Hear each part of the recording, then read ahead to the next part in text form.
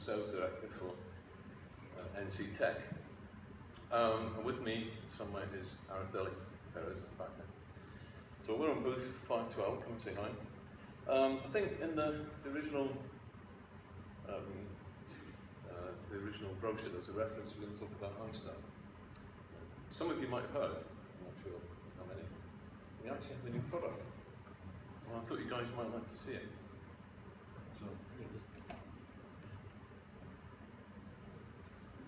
By the way, how many of you have heard of this? Okay. So here it is.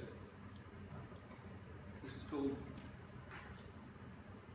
LASiris VR. It's a brand new product, and I thought I might explain what it's all about. So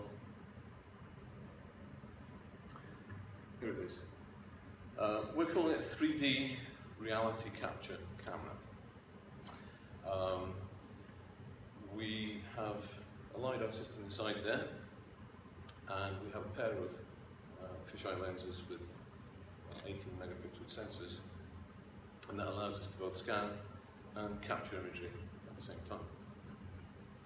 And we actually launched it a few weeks ago at an exhibition over in San Francisco. We partnered with Google and Intel, and we're using the Google Cloud Processing platform for processing a lot of our data. So that's the camera. So some of the specs: 90 megapixel resolution. We're actually going to have onboard processing and preview of the content with auto registration. It's got a 100-meter range with accuracy of 3 centimeters at about 100 meters. It's going to take, depending on the resolution that you capture at, it'll take around about 2-3 minutes to capture. It's going to be IP64.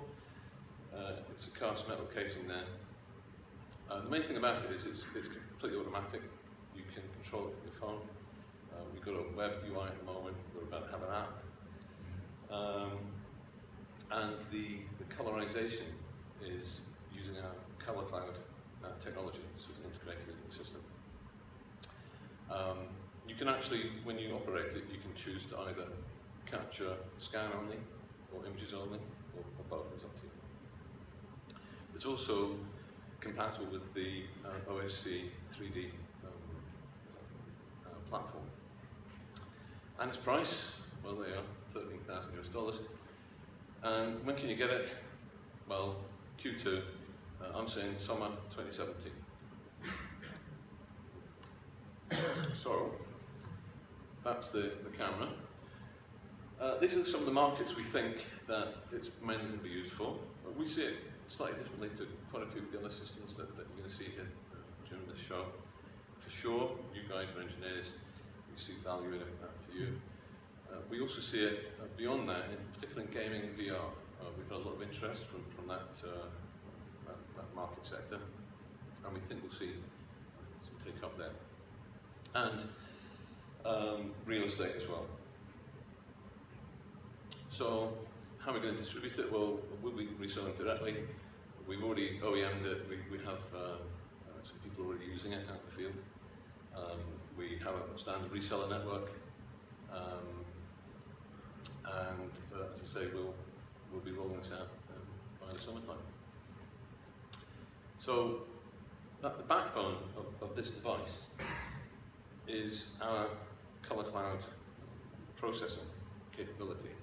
And one of the things we announced just a few weeks ago in San Francisco, we've migrated it to the cloud. So we use the Google Cloud platform, the Intel Skylake processors, and you can now colorize your data online in the cloud.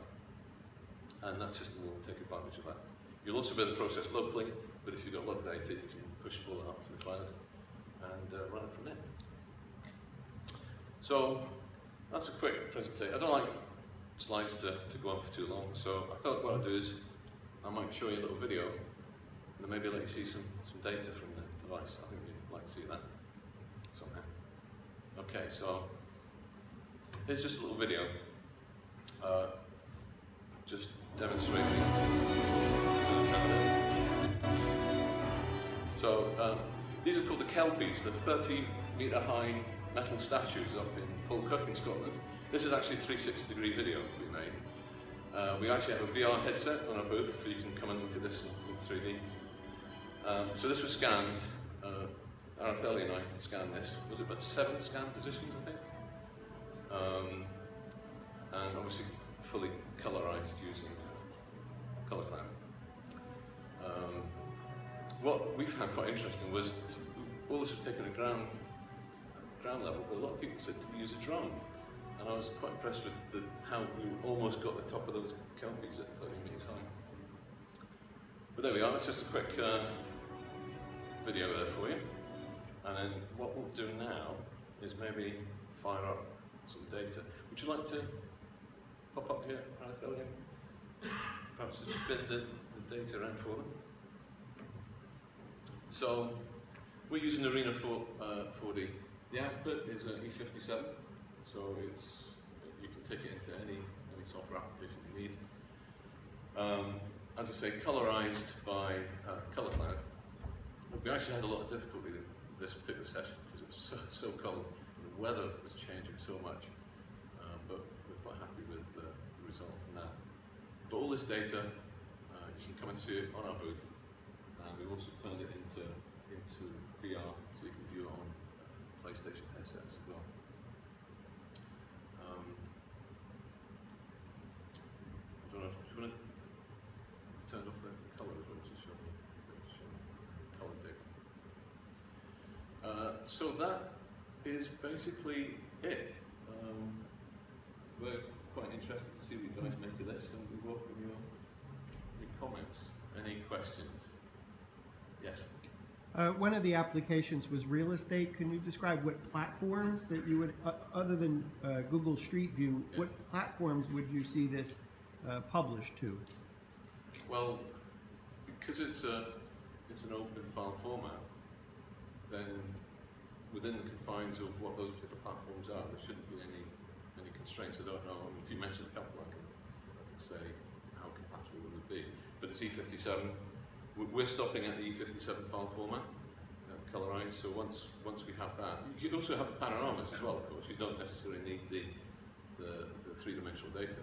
So we see some people just using it for the panoramic images alone, rather than the three-dimensional data. And on the photography, how would you compare that to your other new product that you're launching, the Iris 360 Pro? Yeah, so it's going to be similar to Iris.